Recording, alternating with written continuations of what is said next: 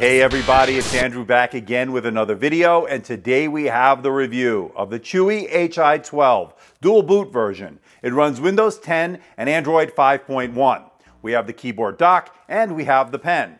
Stay tuned to find out if it's a buy or a don't buy.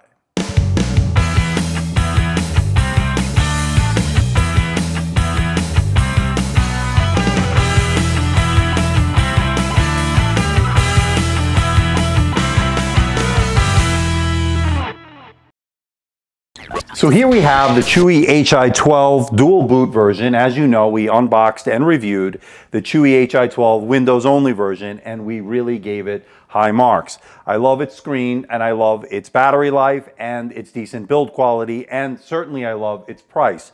That came in at around $240, $250, and probably less depending on when you buy it. And during a flash sale, you could probably get it anywhere from $235 and up. Well, now they've re-released this device as the dual boot version. As you know, we've unboxed it. It runs both Windows 10 and Android 5.1. In addition, we also have the pen, which was elusive from the beginning, and I finally was able to get one. I got it from banggood.com. I will put the link below to where you can buy it. But getting back to the Chuwi Hi12 dual boot and its keyboard dock and pen, I think this is a winning combination, ladies and gentlemen.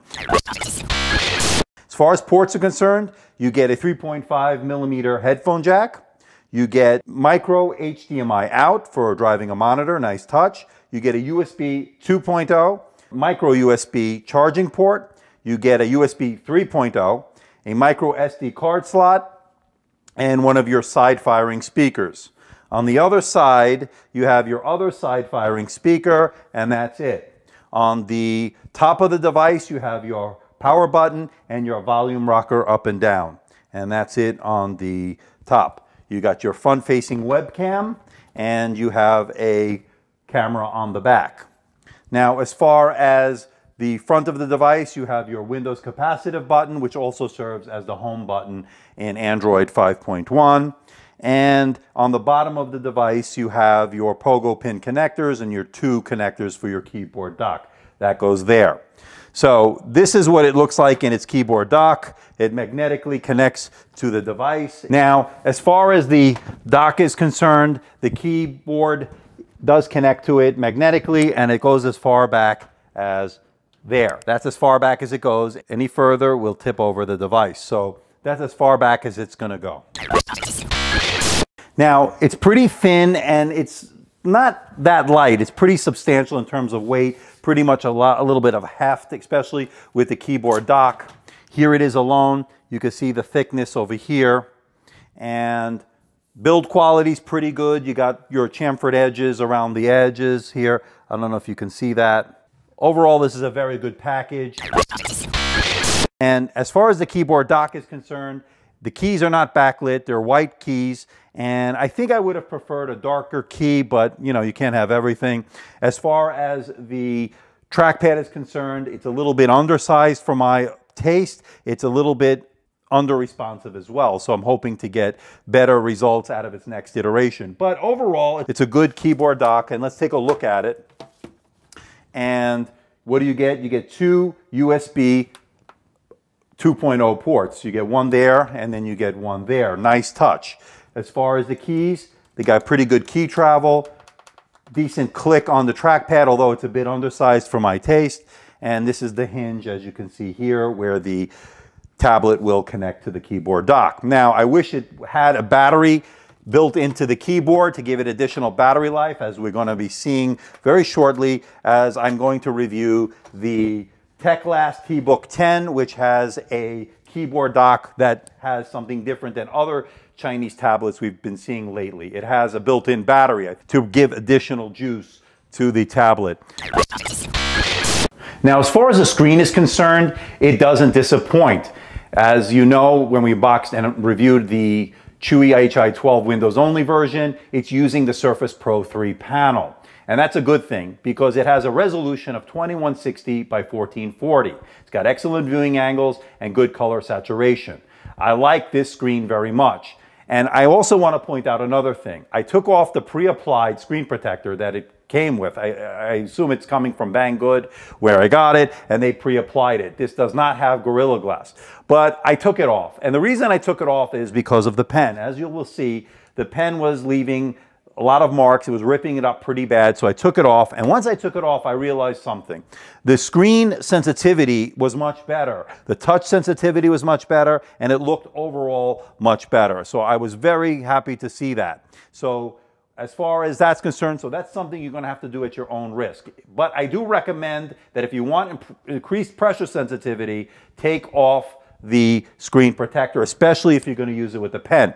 But beware. There's no Gorilla Glass on this, and I'm not sure how the screen will hold up over time. So that's something you will have to decide. I chose to go with this. I'm willing to take one for the team, so to speak. I will let you know how this holds up over time as far as that screen is concerned. Again, it doesn't have Gorilla Glass. Something I would love to see in future iterations.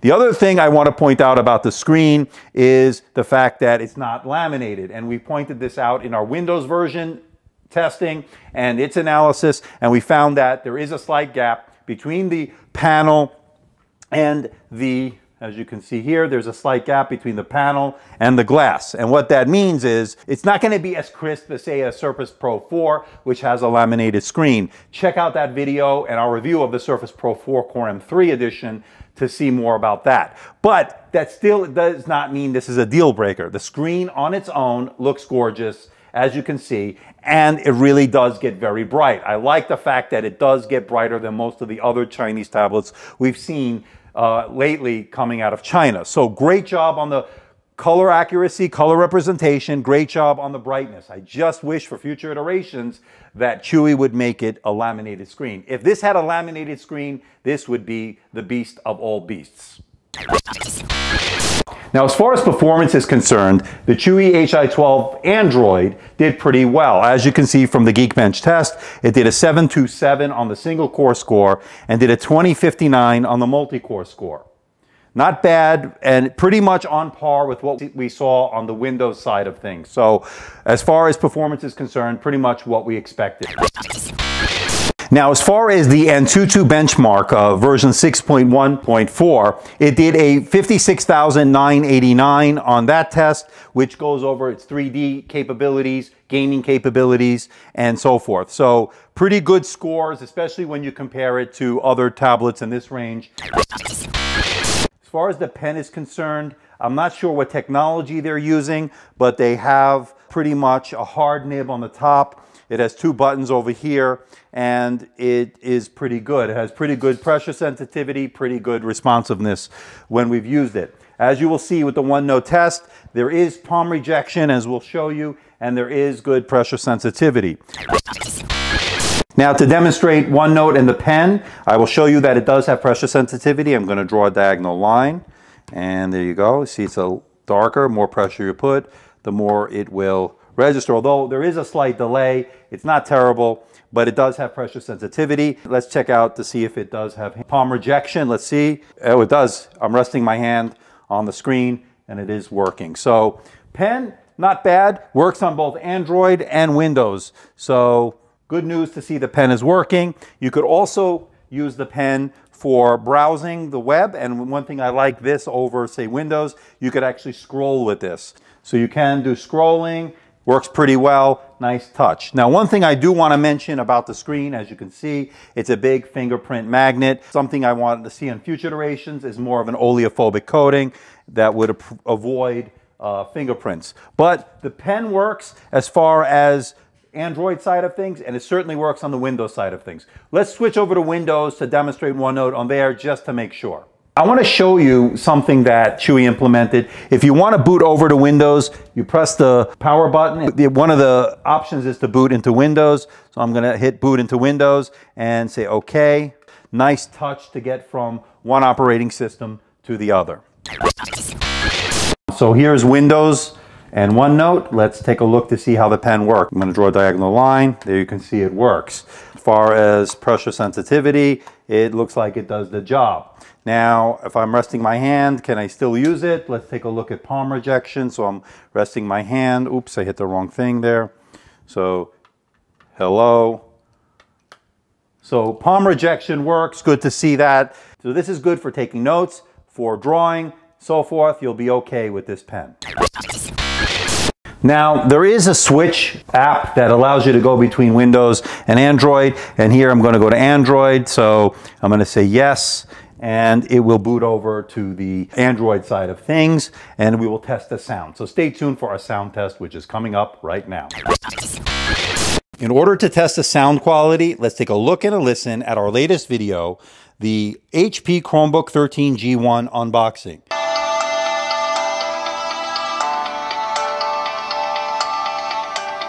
Hey everybody, it's Andrew back again with another video, and today we have a special unboxing. Just arrived in our studio, the HP Chromebook 13. It's the Chromebook that was just announced by HP.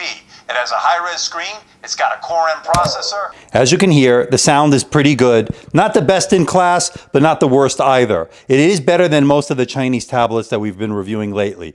So pretty good speakers. Again, not the best, not the worst I've heard. So overall, is the Chuwi Hi12 with both Windows 10 and Android dual boot a buy or a don't buy? I'm gonna have to say it's a definite buy. First, I love its beautiful screen. It's 12 inches, it's an IPS display, it's got excellent viewing angles, and it has good color representation and good color saturation. And I love the fact that they use the same screen as the Surface Pro 3 with its resolution of 2160 by 1440. Although I don't recommend you taking off the screen protector because it does not have Gorilla Glass, I would do it if you want increased sensitivity in terms of the screen. As far as battery life, I like it. I can get anywhere from 7 to 8 hours on this version. Although on the Windows only version, I was able to get a solid 8 hours. This was about an hour less, despite the fact it has a slightly bigger battery. I also like the pen. I found that its pressure sensitivity was good. I found that it registered pretty well on the screen, especially after I took off the screen protector. Although it was a little bit noisy as the hard glass and the hard nib. Same problem I had with the X3 Pro and its pen. But at least this had better palm rejection, or at least it had palm rejection, because I couldn't get it to work on my X3 Pro. Here, palm rejection seemed to work fine. Well, here's what I don't like about the device. First, I don't like the fact the screen is not laminated. I don't like the fact that there's a slight gap, perhaps a millimeter or so, between the panel and the glass itself. I've said this before in the review of the Windows only version, and I'll say it again here. I wish the screen was laminated. Chuwi's next iteration would be great. It would be a real killer if it had a laminated screen. Much like the Xiaomi Mi Pad 2, which has a beautiful iPad mini Retina display. If they could laminate the screen, this would be a beast. Another thing I don't like about this device is its trackpad. The trackpad on the keyboard dock is a bit undersized for my taste, and I didn't find it as responsive as I hoped it would be. Now, it works in both the Windows side and it works in the Android side. And again, not as responsive as I'd hoped it would be. Now, as far as the keyboard dock itself is concerned, I like the fact that it has 2 additional USB 2.0 ports, although I would have liked to have seen 3.0. Would have also liked to have seen an extra battery in the keyboard. I know the TechLast T-Book 10 has a keyboard case that's about to be released that has a 3000 milliamp battery that's included in the keyboard dock. I wish this had one as well. I would love to see Chuwi make one in its next iteration. It would really make this tablet, bar none, the best so far out of China. Another thing I like is the build quality. Although it's not the greatest build quality in the world, it's not bad. And I like its aluminum construction and the space gray that it uses on this version. There's also a champagne gold one, but I prefer the gray. As far as ports are concerned, I'm not disappointed. It has HDMI out to drive a monitor. It has a USB 3.0 and a USB 2.0. So you have at least a 3.0, although I wish both were 3.0. At least they have one, so that's not bad. I like the fact that you can expand the storage with this micro SD card slot. I put in a 128 gigabyte SD card or micro SD card, and it seemed to work fine. One thing I'm a little bit disappointed in is in the audio. Although I like in the Windows 10 only version, I found this one a little bit tinnier for some reason, and I'm not quite sure why, since it's using supposedly the same hardware. I found that it was a little bit bass challenged, and I thought the volume was very good, although it sounded a little bit tinny. So overall, it was decent sound on this and a lot better than other tablets from China that we've tested, but not as good as a Surface Pro 4. And I think that's something you need to keep in mind. Although the audio quality wasn't terrible, it wasn't best in class either. Now, as far as Android is concerned, performance-wise, it did okay. Although I wish it ran Marshmallow, unfortunately it runs Android 5.1 Lollipop, which is a generation behind. And with Android N on its way, I wish this had some way of being updated. And I really don't have faith in Chuwi in updating this, not at this price point. Again, you're looking at anywhere from $250 or less on this device.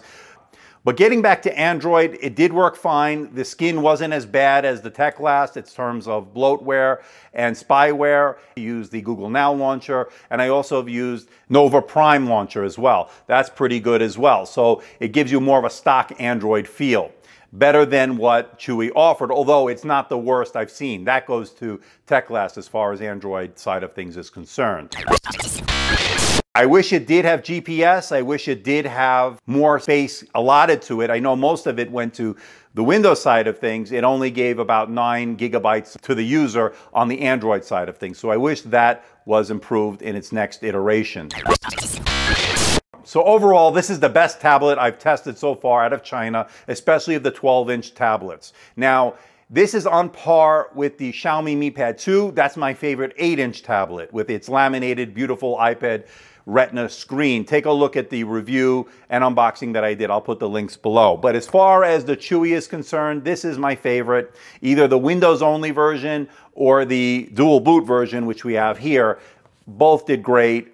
A little bit better battery life on the Windows-only version, but not by much. Maybe about an hour, I would say you get more out of the Windows 10 version. But overall, I think this is a great buy. You can get it on sale at banggood.com for about $230, $240. Check banggood.com. Check my site. Check my links below to see the best price available because they do change periodically. But as far as I'm concerned, this is a definite buy.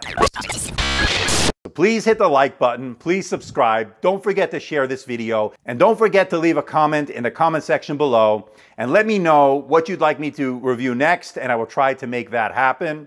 Stay tuned, we have the full review of the HP Chromebook G1, that's the HP Chromebook 13 G1 that we just unboxed and are really excited about. I love its gorgeous QHD Plus screen, that's 3200 by 1800 resolution. I like the Core M Skylake processor, and I love its build quality and look. So stay tuned for the full review, which is coming very soon here at AMDtech. So until next time, this is Andrew from AMDtech.